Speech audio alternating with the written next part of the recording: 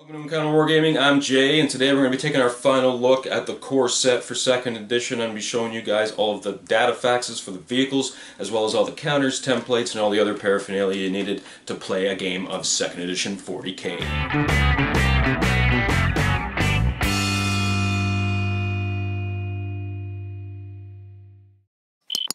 Alright, so here it is, the box set for 2nd edition. This is what the starter set came in.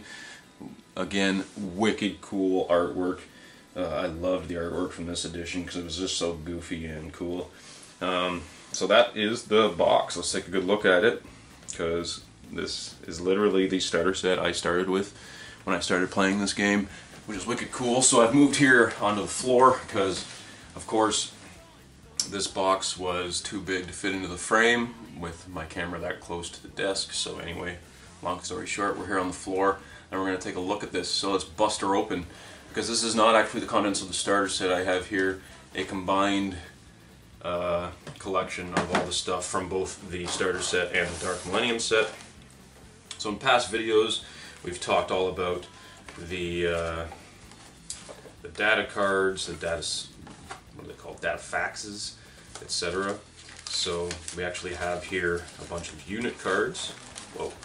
I had them all elastic banded, but of course this box set has been kicked around a little bit, so I'll just take that elastic off there. There we go. And let's take a good look at all these Datafaxes. So to start, we have actually, these came in the starter set, just kind of summaries for your units, but of course, like I say, they only included the ones that are in the starter set. I guess this is just to help get you started. So you've got your Space Orc Goths, the Gretchen Mobs. There you go again with the Goths and the Gretchen, because again, like I say, we pretty much all bought the starter set and started playing with that. So it just gives you, you know, their stats, what the armor, what their guns do, etc., etc. But all that is found in the Codex Imperialis and respectively the codices later on. Moving on, these are, if I can get that off there, thanks. These are a Datafax. So this gave you all of the characteristics and everything for your vehicles. This here is obviously a photocopied one. I think I might have cut it out of one of the books. There it is. That gives you all the rules for a Rhino, Space Marine Rhino, right? Show you, oh, here we go. Got the actual Rhino card. I don't know why I had that photocopied one. So there it is. There's a Space Marine Rhino. And as you can see here, it tells you its ramming strength and what it does. So strength, damage, and negative modifier. It tells you how many crew members it has. So a Rhino just has one driver. It doesn't have any other crew members. And then, of course, its speeds, its slow speed, combat speed, and fast speed. It is a tracked vehicle, so that probably comes into certain details, whether it's tracked, whether it's a skimmer, etc. Certain abilities affect that, respectively. It carries 10 Space Marines in power armor, or 5 Space Marine Terminators. That's interesting to note, because in later editions, Rhinos couldn't carry Terminators. But and there was Land Raiders in this edition, but they were rare. People didn't really have them. Because the plastic kit was so old, and I think when I started playing the game they weren't even selling the old Rogue Trader Land Raider yet. But this is the old Rogue Trader era Rhino. Take a good look at it. It's pretty wild. Some people still use them nowadays. Of course, its weapon, it just has a couple of bolters, as you can see, and those are the rules we're used to seeing for bolters. And then on the back we actually have all of its locations. So as I was saying, when you hit a vehicle, you roll for its location, right? So for a Rhino, we've got its tracks, its hull, and its weapons. So you roll to hit the track, the hull, or the weapons, which makes perfect sense. And then once you penetrated the armor, so you can see here that its tracks have a front and side armor of 15. Its hull has an armor of 20, rear armor being 18, and then its weapons are armor 12. So when we saw weapons cause D6 plus 4, or D6 plus D20 plus 6, they have weird armor penetration rules like that. So of course, you know, a chain fist is going to be able to puncture its hull a lot easier than, say, a bolter who probably wouldn't do squat, because there's no way a D6 plus 4 is ever going to roll at 20, right? And then once you penetrate it, you roll on this damage table. Like I say, they had a different damage table for each location. That was something 3rd edition really changed, where there was just like a glancing and a penetrating table for all vehicles, and then like later in 4th, 5th, 6th, etc. there was just kind of one damage table for everybody. So anyway, there you go. That's the Rhino. We've got the Land Raider, again showing a drawing, because like I say, the Land Raider model was rare in this edition. I don't think I knew anyone who had one actually, because the current plastic Land Raider kit that we have actually came out at the beginning of 3rd edition, and I remember when it came out, because I was just blown away by how amazing it looked. Was at the time the largest plastic model Games Workshop had ever produced. Obviously later on in like 4th and stuff, like I said, they came out with the Baneblade, and then later the Stompa. We have things like Imperial Knights and stuff nowadays, Lords of Skulls and stuff like that, so there has been much larger kits since, but back then the Land Raider was pretty much as big as it got. And we can see here it has 1 driver and 2 gunners, so a little bit different than the Rhino. It just has 1 single gunner, and of course its RAM value is much higher. It has a large amount of weapons on it. As you can see, it's got grenades, which can be fired out of its auto launchers. That's kind of neat. I thought auto launchers were only for... that's pretty cool. And then we got a las cannon, obviously, and a heavy bolter, which is kind of cool. So I think it had heavy bolter sponsons or las cannon sponsons, respectively. Like I say, later on, they incorporated assault cannons and things like that into the Land Raider kit, which didn't exist back in this edition. Regardless, just like any other tank, its locations are track hull, and in this case it says las cannon, I guess because, you know, that was the only weapon it had, which is interesting, rather than just weapons. So what did the Rhino say? Yeah, the Rhino says weapons. Huh. Anyways, there you go. And again, 3 damage tables, respectively. Oh, there's a different Land Raider data fact. So that's the old Land Raider model, guy.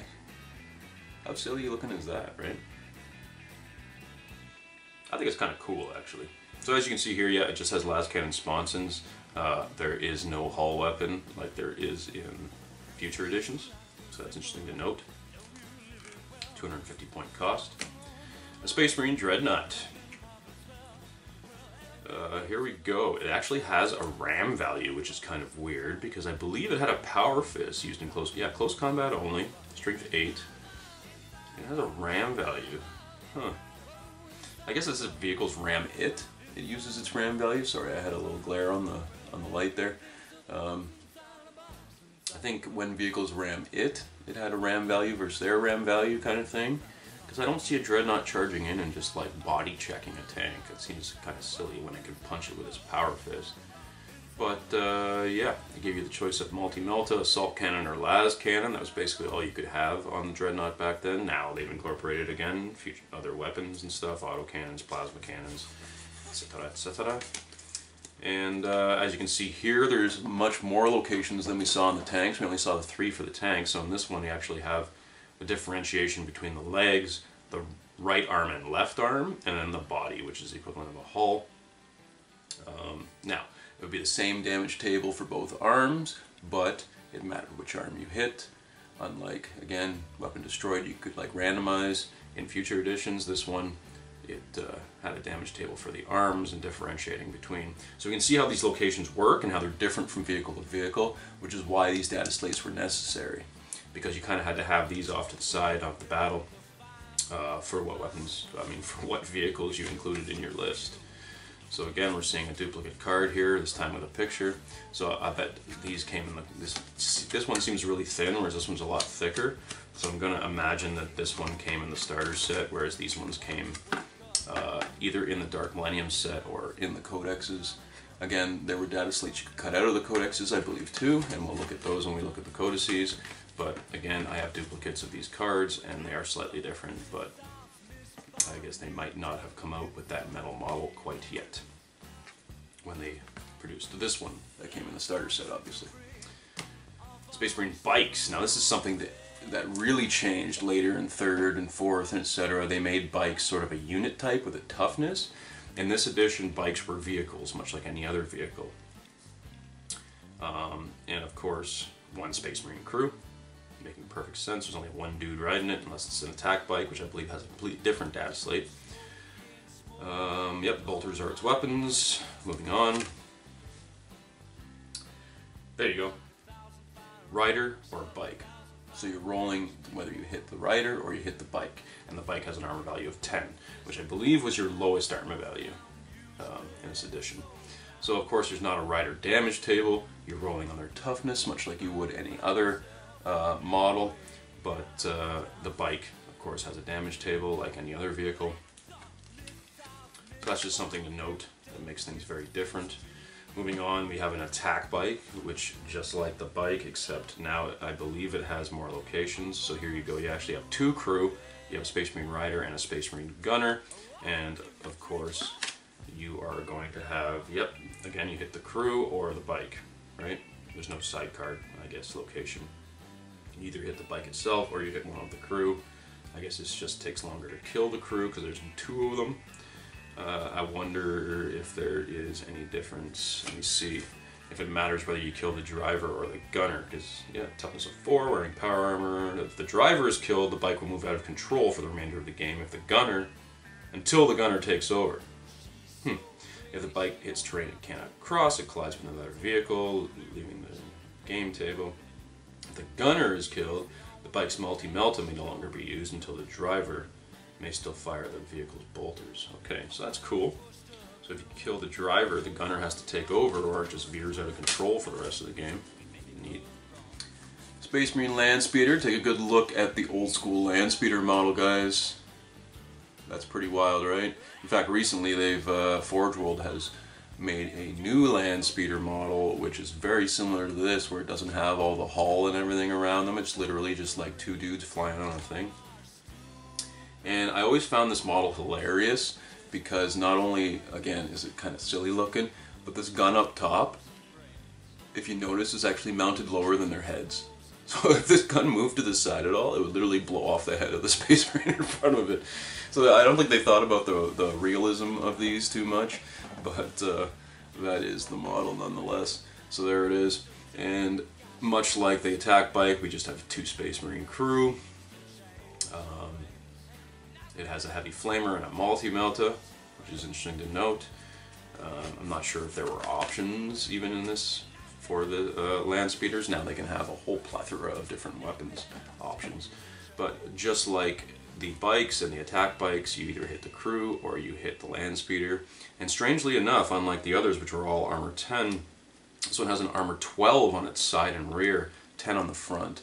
And I would imagine that's to represent the fact that the Space Marines are exposed like that, whereas on the back you actually will be hitting the back of the vehicle. Anyway, same thing, damage chart for the vehicle, wound the Space Marines as if any other. And now we have Imperial Guard land speeders. This is something really interesting to note because back in Rogue Trader, as well as in 2nd edition, you have the same Landspeeder model pretty much, except instead of Space Marines riding it, you literally have Imperial Guardsmen riding it. And I believe they took that out in later editions for obvious reasons. But yeah, nonetheless, there is Imperial Guard Landspeeders. And it's basically the same thing, except that you have an Imperial Guard driver and an Imperial Guard gunner. So I imagine over here,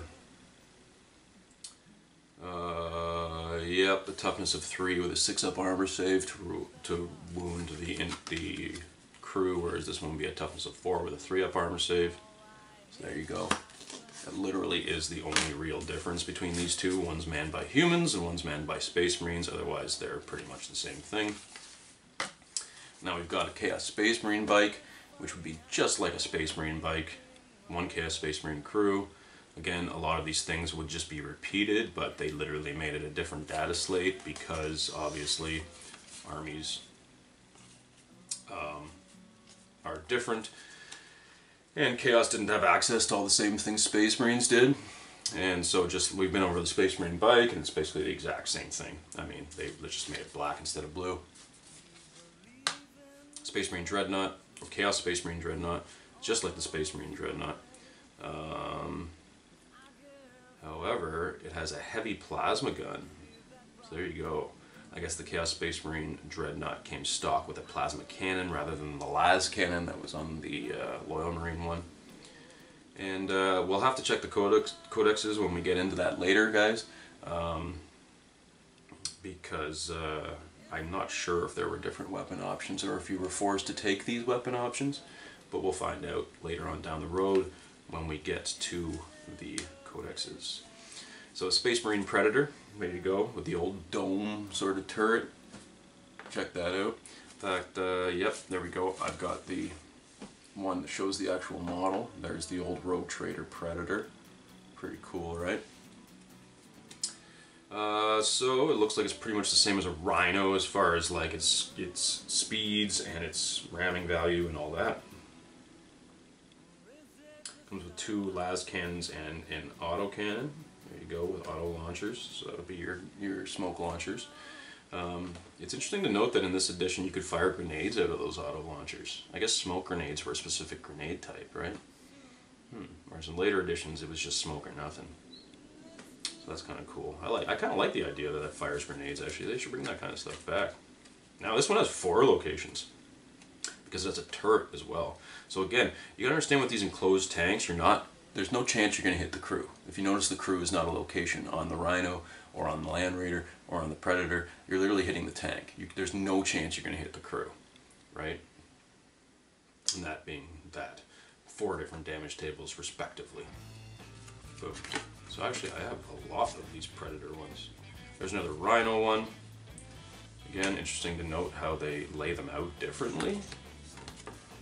I wonder which one came in the starter set, which one came in the... Cool. Anyway, that was Space Marine Rhino. Lehman Russ Battle Tank. Now, again, it's interesting to note that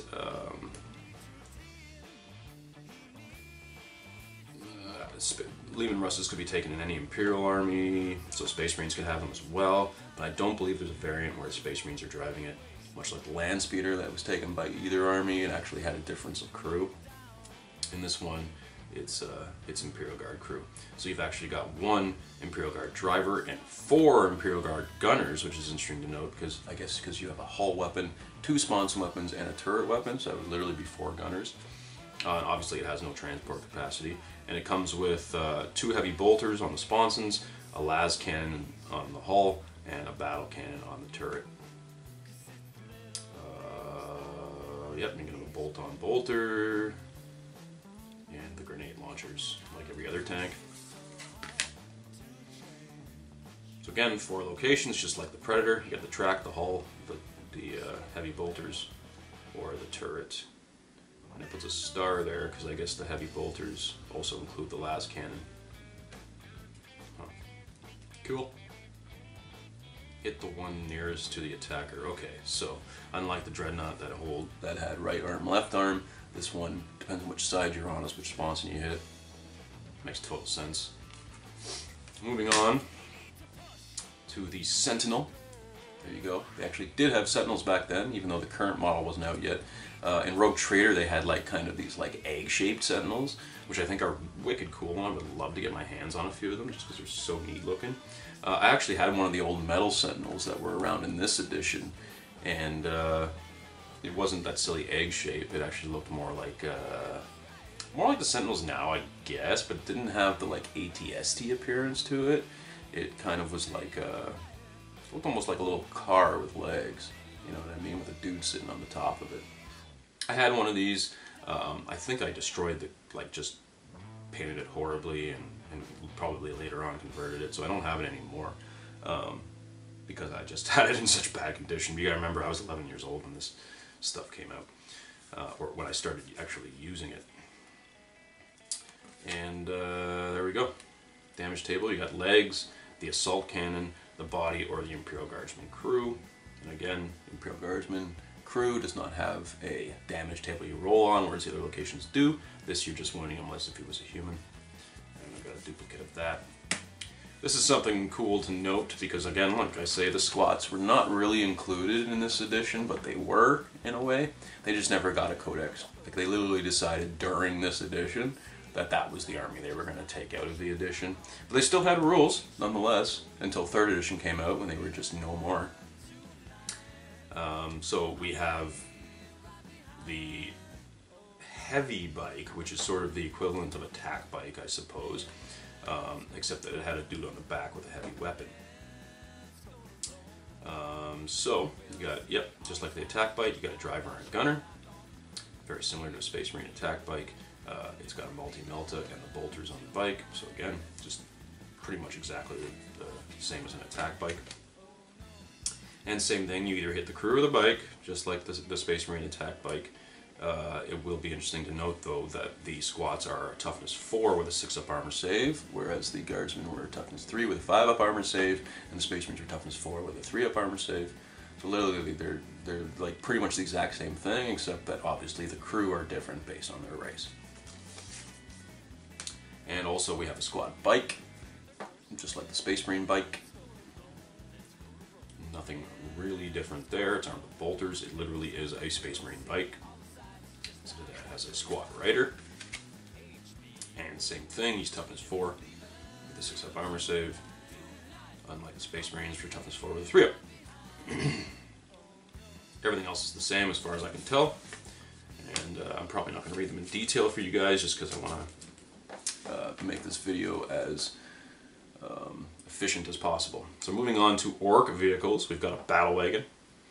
This this vehicle was actually really cool because if I remember correctly, you could fit as many orcs on it as could physically fit on the model, rather than the Rhino, for example, that said it could carry 10 Space Marines or 5 Terminators. This one, you could literally fit as many orcs on the model as you possibly could actually physically fit on the model. But as you moved it, if any of them fell off, they would take a hit. So let's actually read the transport capacity here.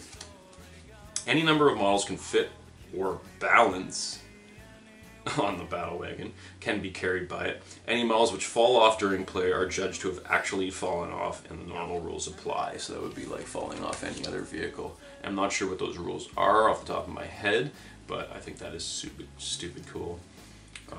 Oh, obviously I have duplicates of that, because like I say, one came in the Codex probably, and one came in the starter set, or maybe one came in the starter set and one came in the Dark Millennium set, I don't really know. But like pretty much any other vehicle, except in this case it is open topped, so we're seeing here the passengers are our location. Not the crew necessarily, the passengers. Now the driver of the tank is actually in an enclosed crew compartment, whereas the passengers are just all kind of like hanging out on top.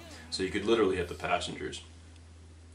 And just like other tanks, it's got a hull and wheels in this case, as opposed to tracks, but pretty much the same difference, right? Yep, so it's just got one orc driver, and if you look at the actual picture on here, there is actually an enclosed compartment for the driver. So you're not actually going to ever hit the driver, you're only going to hit all the random dudes that are hanging out on top. Now, a knob's bike was different in this edition than it is in current editions. A knob's bike now is literally an orc bike with a knob driving it instead of an orc driving it. In this edition, the knobs didn't actually drive the bikes. A normal orc drove the bikes, and the knobs just kind of hung out on the back. I believe squats had an equivalent too, where like you could have the nobility riding on the back of the bike where somebody else is driving it. So if you notice here with the crew, there is a driver and an orc knob. It's not just one model on the bike. I guess the knobs are so important that they're getting somebody else to drive them around, which is kind of cool, I guess, but obviously they changed that later on down the road. So of course, it's basically a bike. I would imagine it would have the same rules as all the other bikes, with the exception that obviously it's armed with heavy bolters, I believe, what are now called DACA guns, but let's just take a good look at that. Because, yeah, it's not actually showing any weapons here. It says actually that the bike is unarmed itself. The knob riding it may fire weapons. That's interesting to note, because the bike that we had from Gorka Morka was pretty much the bike that we were using. Of course, there were metal bikes, pewter bikes that came out in Rogue Trader, which were being used up until the Gorka Morka set come out. But after the Gorka Morka set came out, we had a plastic bike to play with, and obviously it was much smaller than the current plastic bike, but it did have two big guns on the side of it, which in third became DACA guns, but I swear I remember the bike having like heavy bolters or something on it in this edition. Because you remember orc weapons were the same as human weapons in this edition. They hadn't created slugga and choppa and all that stuff. They literally had bolt pistols and chain swords, the same as, you know, Space Marine models would. And there you go, I got a duplicate again. Here we go, now we got the war bike. Ooh, it had auto cannons, not heavy bolters. Ooh, that's interesting to note. Because Grots also didn't have Grot Blastas, they had auto guns. Right? So orcs literally had bolters, bolt pistols, auto guns, plasma guns, all that kind of shit, right? So we've got auto cannons on the basic orc bike, and again we've got one orc rider. So as opposed to the Space Marine bikes, which have bolters on them, the orc bikes have auto cannons. Ew, that is so gross. And just like other bikes, you either hit the rider or you hit the bike. Damage respectively. Toughness 4 with a strict 6-up armor save, exactly like any other orc. And again, I've got duplicates of that one. Now we're moving on to the, so actually, I'll show you the picture of that up close, just out of nostalgia. That is the pewter model. And if you can see, the weapons almost look more like las cannons than auto cannons, but regardless, that is what it is. Now, we've got an orc buggy. Again, that's the old Rogue Trader pewter buggy. Weird looking model, right? Of course, when they came out with Gorka Morka, right before 3rd edition dropped, we got the new plastic buggy model, which is still currently our plastic buggy, which I really hope they give the orcs new plastics when they come out with a codex in 8th, because that plastic model should not be in the range anymore. I have no idea why they haven't made new ones, although I have seen some cool conversions done with the plastic truck. You can actually turn a plastic truck into 2 buggies, which is neat. But anyway, regardless, much like the attack bike kind of idea, we have one arc driver and one arc gunner. And then we actually have a selection of different heavy weapons you can take: a heavy bolter, a multi-melta, a las cannon, an auto cannon, a heavy plasma gun, which has 2 settings, just like we're used to seeing now. And I believe it had an armor of 10. Yeah, there you go. Armor of 10, just like a bike, or an attack bike, or in this case, I suppose a knob bike, and locations respectively, just like all other bikes. That's basically a bike. Now we have the War Track, so there you go. That's the current plastic War Track, which came out in Gorka Morka. Yep. So I also have the data slate, probably from the starter set, where it's got the old pewter War Track. There you go. It actually looks very similar to a knob bike, except that it has a heavy weapon on the back of it. So once again, just like the buggy, you literally have an arc driver and an arc gunner, much like you would on an attack bike. Yeah, actually it's really not all that different, except that it has a much larger selection of heavy weapons. Just like the buggy, it has all the heavy bolter, multi-melta, las cannon, auto cannon, or heavy plasma cannon.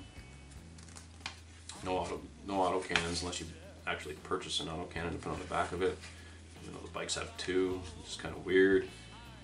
And this is interesting to note, the buggy had armor 10 all around, whereas the track actually has a armor 12 on its side and rear. So it's actually better armored than a buggy. That's kind of neat. Here we go again, another War Track data sheet. Scorches, or Scorcher, it says here, as they hadn't incorporated all that weird A business yet.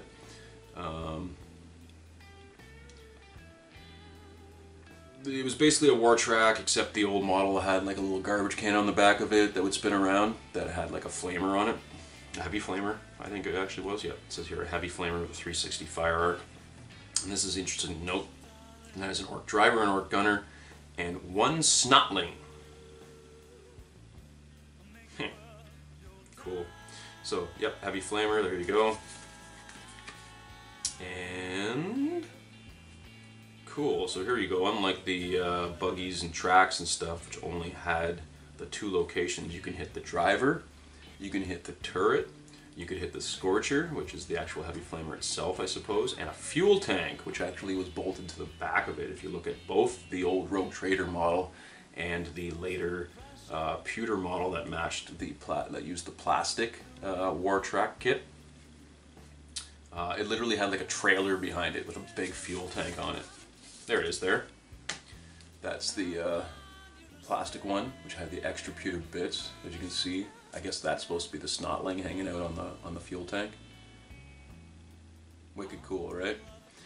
And then let's see. Yeah, I don't actually have the one for showing the Rogue Trader one, but you guys can check it out on Google. Go back and take a look. I actually had one of the old Rogue Trader ones back in the day, which I later chewed up for pieces for other vehicles because I love converting. So there's the old Orc Dreadnought. This is the one that they actually gave you the cardboard cutout of in the set. In fact, I'll pull that out right now if I can. Yeah, whatever. We're going to dig through this box in a minute. I just wanted to show you these Datafaxes to start. There you go. Anyway, that's the Orc Dreadnought. Believe it or not, it had a Gretchen crew. Weird, right? Because now the cans are manned by Grots, and the dreads are manned by orcs. In 3rd edition, when they actually converted everything in order, the cans and the dreads were both crewed by orcs, and then they later changed the cans back to being crewed by Grots, which kind of miffed me a bit. But it's interesting to note that a Dreadnought is crewed by a Gretchen, not an orc. I guess orcs don't have the patience to lumber up slowly. They really want to get into the fight, and they're not going to jump into a dread, right? Also, something interesting to note that in the fluff, an orc dread is not like a Space Marine dread where it's a dead guy hooked to like a life support device. It was literally a vehicle that they could get in and out of. So, that being said, is what it is. And much like the Space Marine dread, the locations are very similar. We hit either the legs, the left arm or right arm, and the body. So again, no chance of hitting the crew. They're fully encased in the vehicle. And I have 4 of these. Wow. Okay. And we're moving on to an Orc War truck. So that's the plastic Orca Morca one. That we finally got a new plastic one back in 4.5/5th edition. But this was the plastic of I'm really miffed that they haven't replaced the buggies yet, but this is the Orca Morca plastic. There was an even older truck model, an older Rogue Trader truck model, which, much like the old Rogue Trader War Track I showed you, is kind of silly looking, but it is what it is, nonetheless. Again, a driver and a gunner, has a transport capacity, may carry... Oh. Cool, just like the Battle Wagon. It may carry as many orc models as may be sensibly fitted onto the back. Obviously, if models are falling off from time to time, or you're using sticky tape, then you are trying to carry too many. So funny. And just like the tracks and the buggies and all that, you're either hitting the truck or you're hitting the passengers. There you go. I guess crew are included as passengers. Ooh, we're moving into Eldar Datafaxes. So there you go. There's a jet bike, very similar to a Space Marine bike. It's just got one crew, and it is fitted with a shuriken catapult. The shuriken catapults may be replaced with a single shuriken cannon for 5 points. Cool, and they've given you the stats for the catapult and the cannon. Interesting to note, it has an armor 12 on the front, whereas 10 everywhere else. Where the other bikes are armor 10, the Orc bikes are armor 10, Space Marine bikes are armor 10. I guess that's because of that weird front shield. They actually make it harder to penetrate at the front, which is kind of neat. We've got the Eldar Viper jet bike, so much like an attack bike for the Eldar, flying around.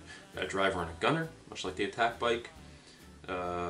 Yep, just like attack bikes, it has the shuriken catapults on the bike itself, and then the back guy has like a heavy weapon, shuriken cannon, or scatter laser, or heavy plasma gun. That's interesting. I have yet to ever see a Viper model, even back in 2nd and Rogue Trader, that has a plasma cannon on the back of it. But maybe I could do some research and find that, because I'd be interested in seeing that. And yep, just like a jet bike, it's got a front armor 12, so it's basically a jet bike with 2 crew instead of 1. Just like the attack bike is a Space Marine bike with 2 crew instead of 1, and an extra heavy weapon added onto it. Then I got the old War Walkers. Check out that old pewter War Walker, guys. It's actually not all that different from the current plastic. It's interesting to note that it's on a square base. And it actually has, like, the sides are like basically the same pewter pieces like the heavy weapons platforms that came in the Guardians. Wild, right? So a War Walker has 1 Guardian crew. Again, can be given a selection of different heavy weapons: scatter lasers, las cannons, heavy plasma guns, or missile launchers. And again, like I say, for the most part, all the races shared the same weapons. So like a Bright Lance wasn't a Bright Lance yet, it was still a las cannon for everybody, even Eldar. But they did have scatter lasers, shuriken catapults, which I don't believe are taken by other races. Scatter lasers might have been able to be taken by Imperial Guard, but that's about it. As far as Eldar weapons, the shuriken cannon and stuff like that is obviously unique to the Eldar, but a missile launcher is a missile launcher, a heavy plasma gun is a plasma cannon, is the same for everybody, a las cannon is the same for everybody. And on the War Walker we actually have 4 different locations, much like a Dreadnought, I guess. We have the legs. Interesting, there's no arms per se, because they're just straight heavy weapons. So we have legs, weapons, Eldar / engine, so I guess it's the crew / the engine that he's sitting on, because more or less, as you can see, the thing is just pretty much legs and a Guardian sitting on top of an engine with 2 weapons beside him. And it's interesting to note that its armor value is actually 18, so it's really well armored. And even though it looks like the Guardian's exposed there, fluff-wise they made it like, oh, there's like a force field in front of them or something silly like that. Regardless, moving on to the Eldar Dreadnought. This is what we currently know as a Wraith Lord, and you can see the old metal model with a massive sort of head on it. It actually looks pretty cool, I'm not going to lie. I actually have one of these in my Eldar Exodite army. I also have some of the new plastic one, both of which I've converted to be like sort of like big walking tree men kind of thing. But regardless, this model I think is actually really cool as far as the old models are concerned. And again, see it on a square base because I guess they hadn't really differentiated bases and stuff and how important that was. You gotta understand too, 40k basically rose out of Warhammer Fantasy, so it was not unheard of to have square bases in 40k, because a lot of the models would transfer to either game. Crew, it says special, which is interesting. Actually, let me just take a look at that for a second and why it says that. So it's armed with 2 power fists, each with a shuriken catapult built into it, or a flamer with a 90-degree fire arc. Upgraded to carry a distortion cannon, a las cannon, a missile launcher, a heavy plasma gun, or a scatter laser.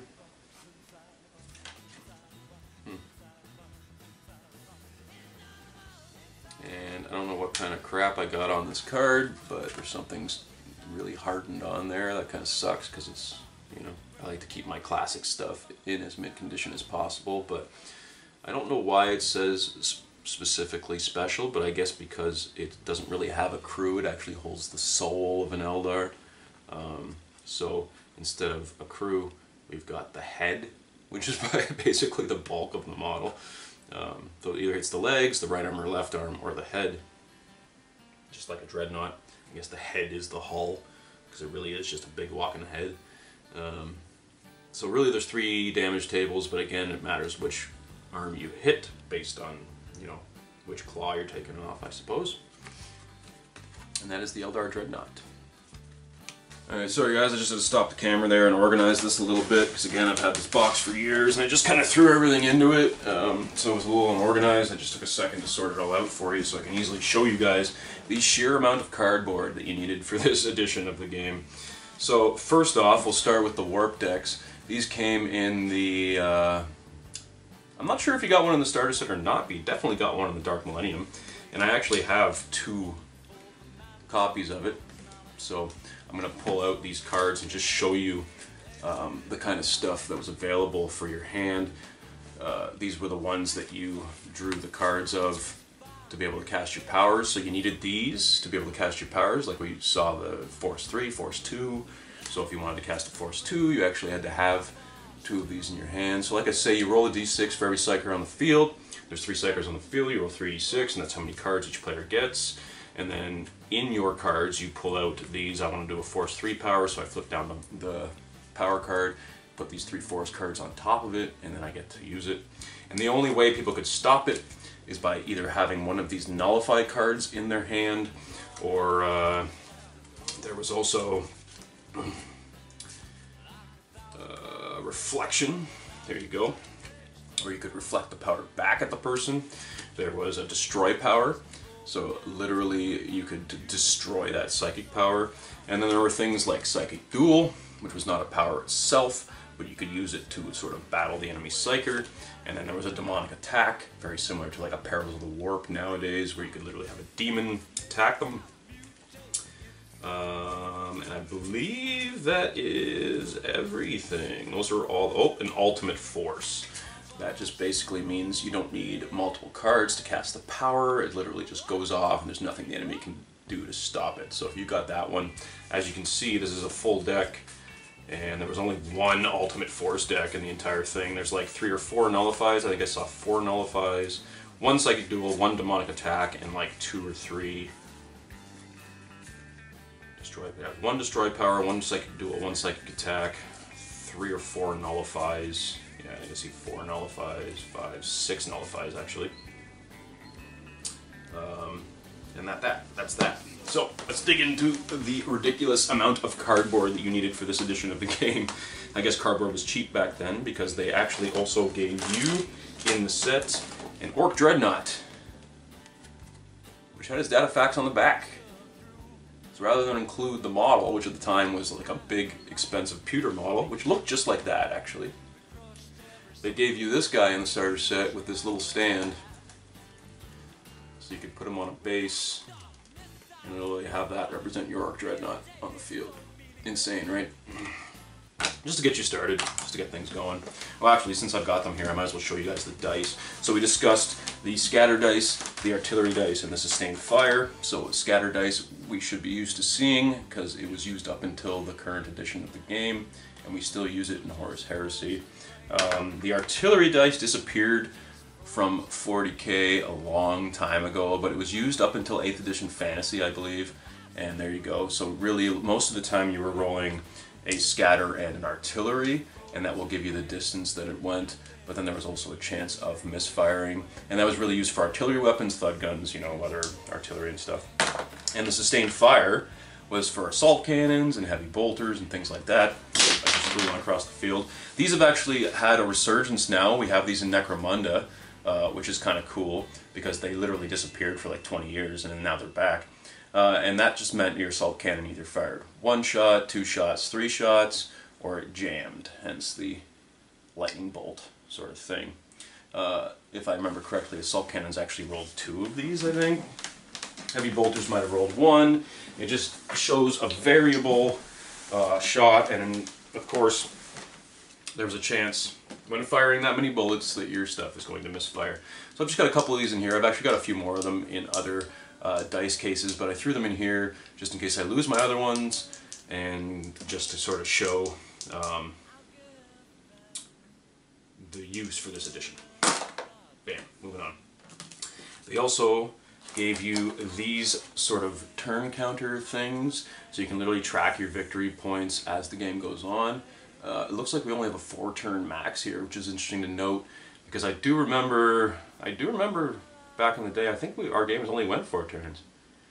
And like I say, at 2,000 points, I believe I've said this before, at 2,000 points, it literally took us like 4 hours to play 4 turns, because this is just so convoluted, this rule system.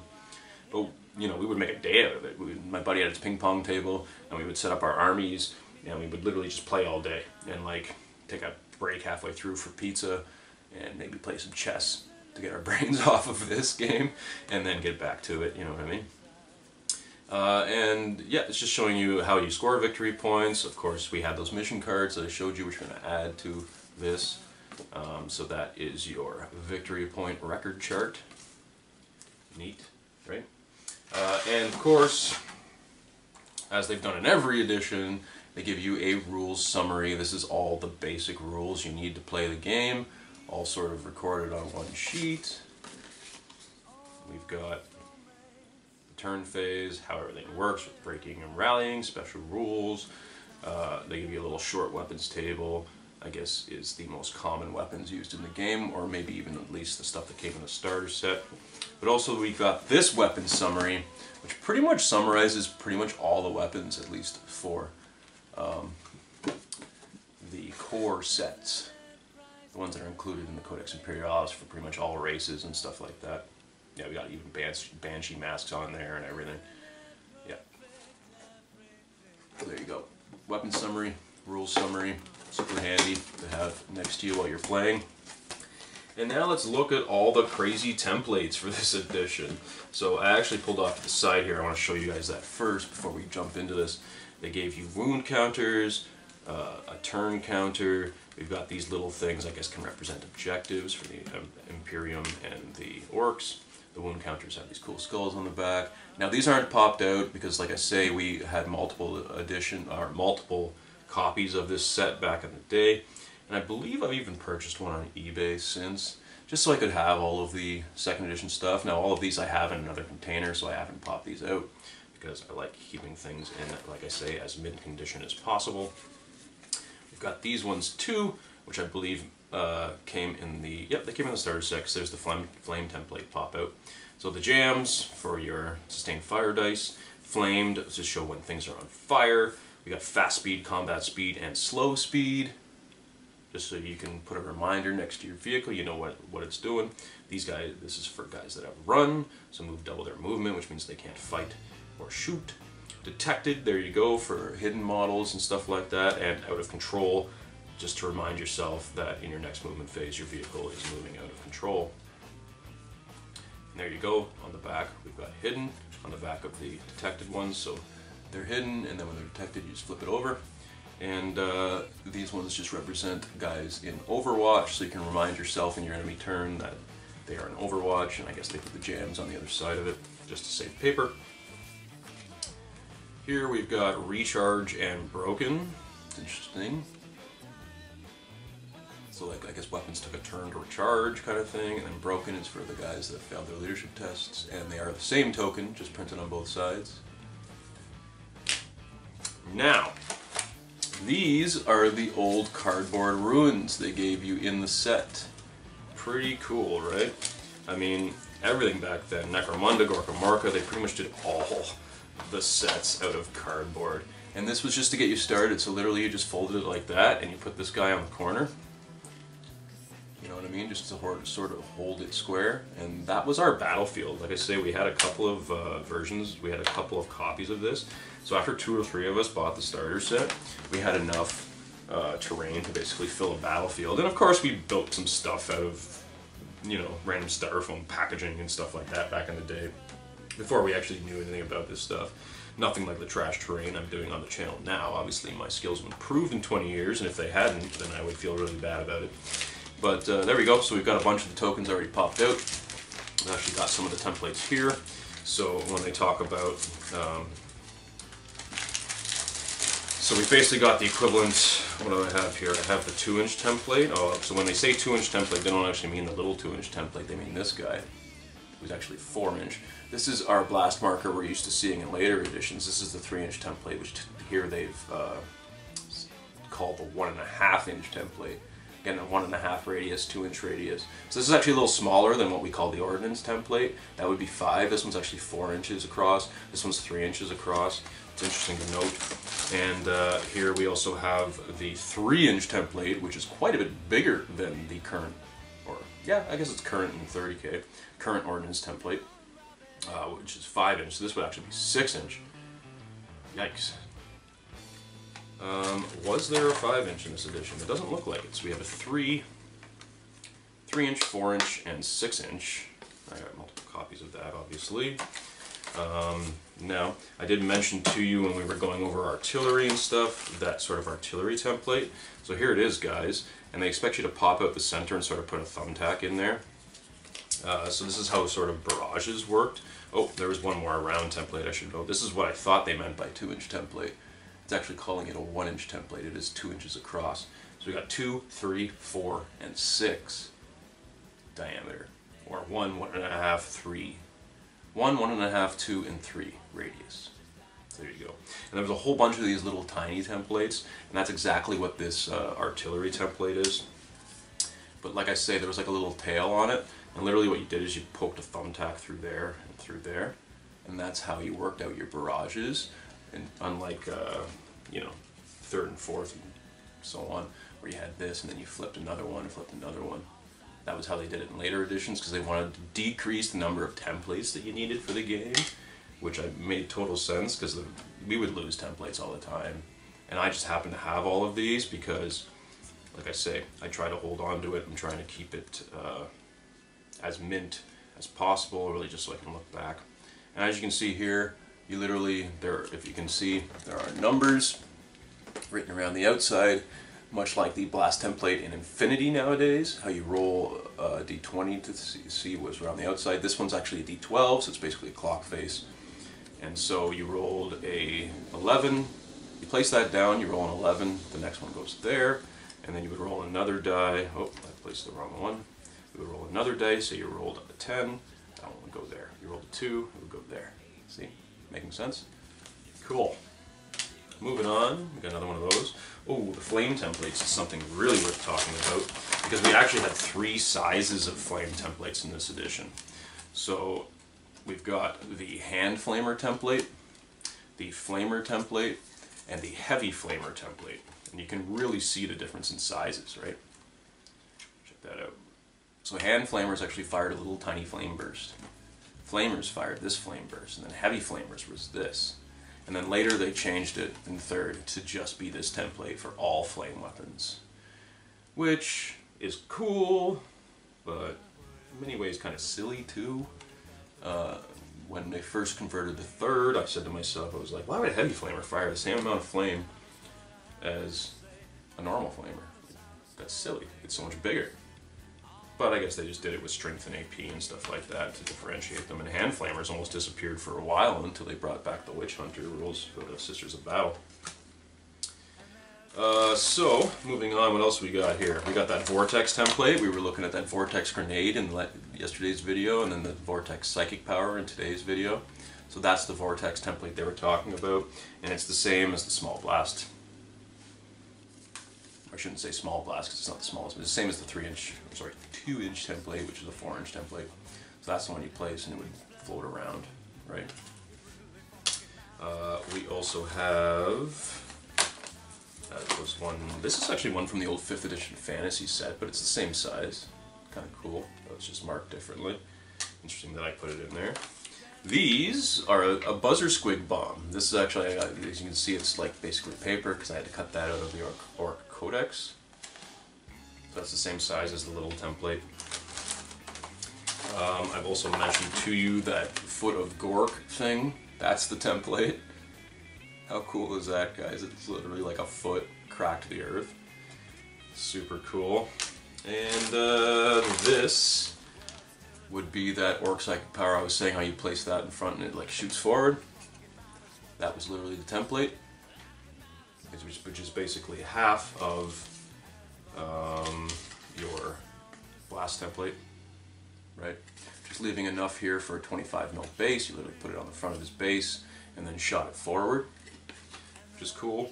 And then I think the only thing I haven't mentioned to you guys is this little gubbin right here, which is your vehicle turning template. So in order to turn vehicles, like I wanted to turn my Rhino, I literally had to place this against the side of it, and then I could turn it like that, right? Or actually, I believe it was the other way around. I placed this on the front of it, and then I could turn like so, right?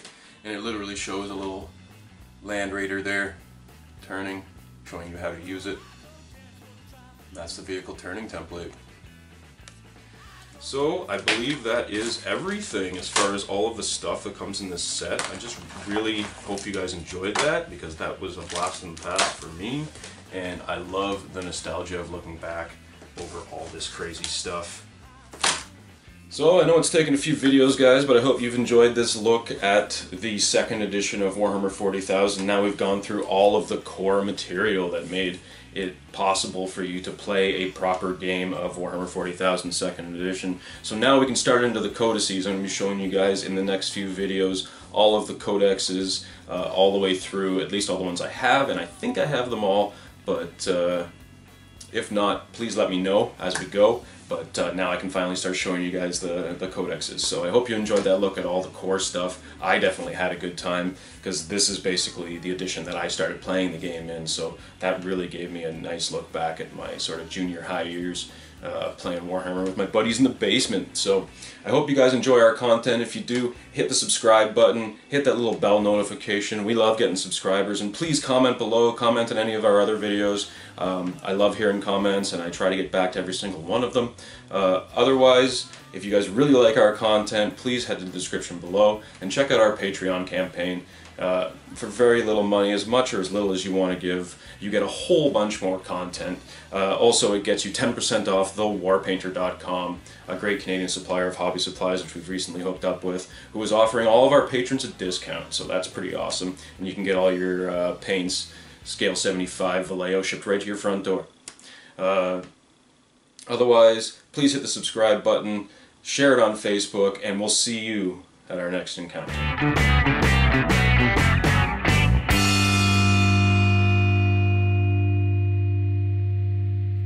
Like a monkey in a rocket on his way back home. Okay.